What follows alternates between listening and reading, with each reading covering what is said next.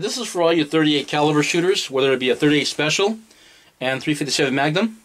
Whether you shoot out a revolver like your Smith & Wesson 686-6, these guns were checked to make sure they weren't loaded, or your 6-shot 38 Special Armscore M206. Well, there's another cartridge out there that kind of disappeared off the market. Not entirely, but it's still around, and it was the 38 Smith & Wesson. Now, the 38 Smith & Wesson was designed in 1877, and it was actually designed for the Smith & Wesson top rake revolvers, and I think Harrington and Richard made one as well, and I think a few other revolvers that were top rake. This is before the advent of swing-out cylinders came around. So originally the cartridge was a 375 diameter case, and let me see, measure one out for you here.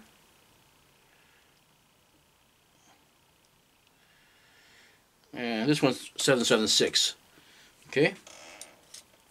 And it came with a 93 grain or a 120 grain bullet, and it went up pretty quick. It went about maybe 760 feet per second out of a 4 or 5 inch barrel, which is pretty good, you know, for a small little cartridge like that. And you know, officers used them, policemen used them, cavalry officers used them, you know, you name it. Even civilians had them, you know, for protection. Anyways, we loaded ours, you know, with a 200 grain bullet during the turn of the century, because police departments wanted something a little bit more heavier, and you know, that would stop somebody a little bit faster.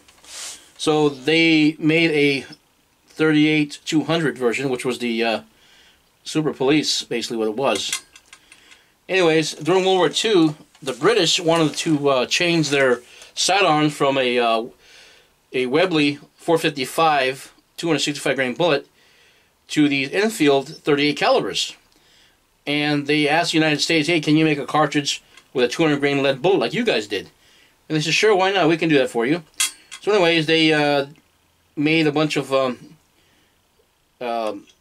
top rake revolvers, Enfield revolvers. Well, the British did. And the Lend-Lease program, we gave them swing-out cylinder 38 S&W M&Ps during the Lend-Lease program, so they had the top rake revolvers as well as the swing-out cylinder revolvers. But anyways,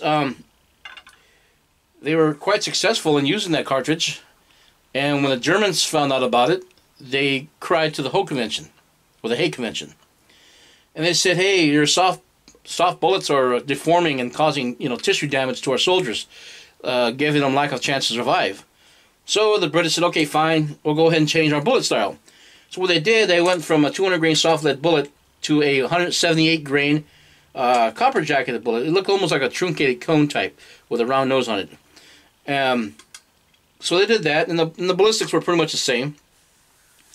And from there, they used that cartridge to as a standard service cartridge. But anyways, the Enfield revolvers were actually sighted in for 200 grain. So basically, what happened was when they fired the 178 grain, you know, they had a point at high because the point of aim was quite low. So anyways, I'm going to demonstrate, once I get these, I'll make about maybe 50 of these. And what I'm going to do is I'm going to duplicate the British 380-200 using 2 different bullets. I'll be using the Lyman 170 grain 7 cutter and the RCBS 213 grain lead round nose bullet. And if you look, and I can show you right here, the crimp groove on top actually, you know, has enough room in the bottom. Half the shell case has a lot of room for more powder. I can actually put powder in there and make it work. Now the 170 grain bullet, same thing with that. Use the cannula here, and it gives you about approximately half a case to put powder charge in it. There is load data for these cartridges, along with the Colt 38 short. Richard Lee has one in his book, and right now I'll be using the number 9 Spear book, and it has data for the 38 Smith & Wesson. Now, the loads I'll be making for the Smith & Wesson is not designed for top brake revolvers by any means. Those things are old if you can even find one of those. So anyways, let's go ahead and go in the garage, and I'm going to show you how I made these things. Alright, so we're in the garage now, and what I've done was I marked the case to where it should be, and let's see, it's a little above where it's supposed to be.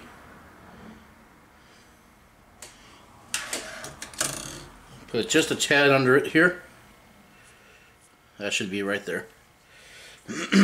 Alright, so I have my RCBS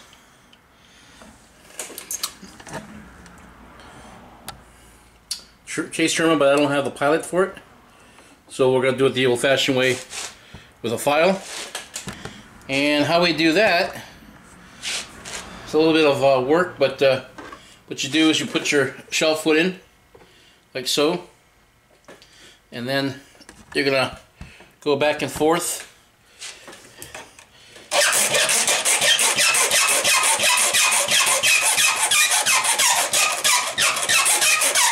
And you keep doing that until you get to the point here. In the meantime, what you do is you chamfer it.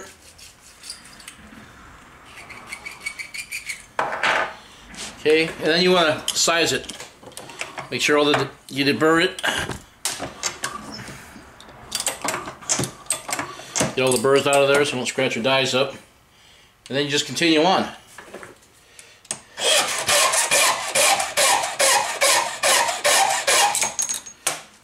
Sometimes it falls out, you gotta be careful with that. And another thing to be watch out for is that you're working with your hands exposed to metal and steel and sharp objects, so you gotta be really careful. Make sure your file don't fall apart like this one here.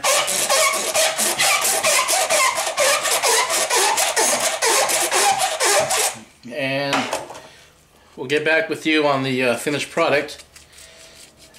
We'll measure it out. And then what you want to do is kind of like size it back again.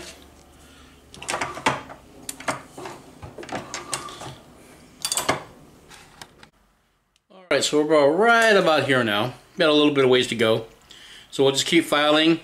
And then right before we finish the filing, I'll show you how to even it out with the hand file. Okay, so right now we're about 776. And so what we're going to do now, we're going to check for some high spots. 80, 780. 83, 86, 83, 82, 84,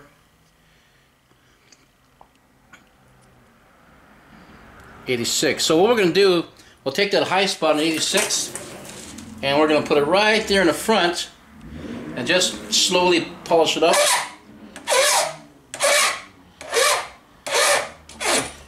We're gonna chamfer a little bit, and what we're doing is we're looking for the high spots, and then take the file and slowly trim it down so that it should be as even as possible. All right, let's give it another measure here.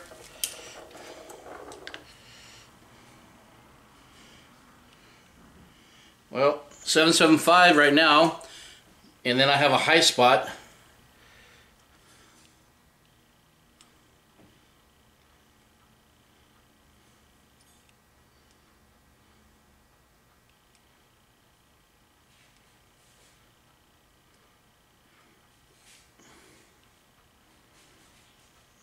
Well, I had a high spot.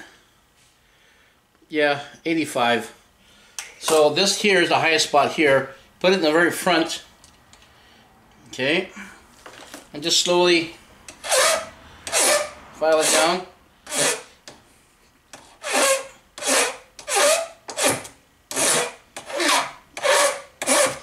Again, being careful, because remember, you got your hands are exposed to all the metal. Sharp stuff. Alright, let's take a look at it one more time.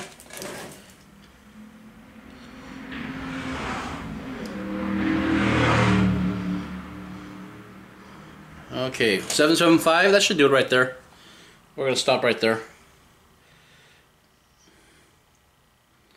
I got some low spots, like 72. I got one that says 70. 74. But that'll work. That should work. Alright, so give it another sizing and try it one more time. 74. Alright, that should do it right there. It's right there. Alright, so let's go back inside and do a recap on the project.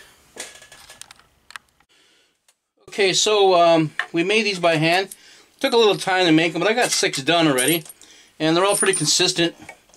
Let's just grab one here randomly. Zero it out, like so.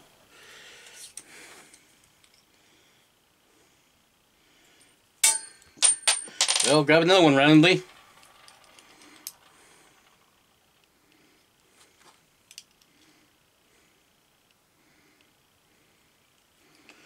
Alright, 775. Alright, let's go ahead and give them a...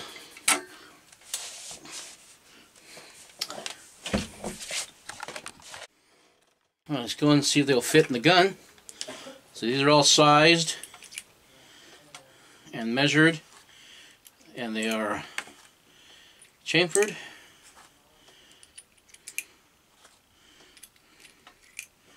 I got one somewhere around here.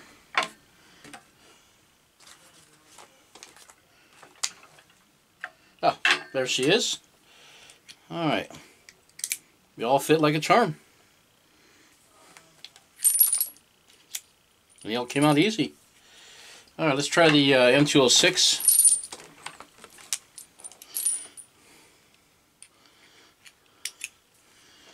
Yeah, it's a little project. I think it's worth the manual labor.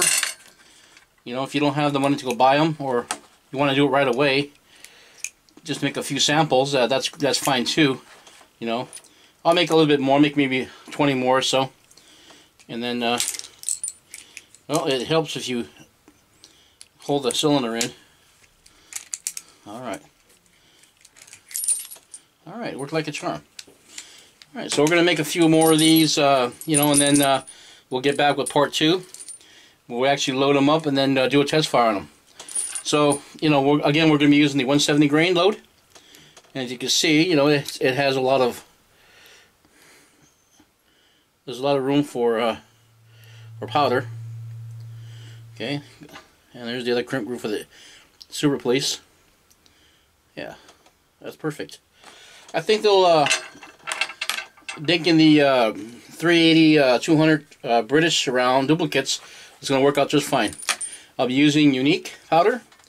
And then we'll do a ballistic test on both guns, 38 Special and the 357 Smith & Wesson 686-6. Anyway, this is Lead Bullets for Life. Thanks for joining me today. Stay tuned for part 2. Have a good evening.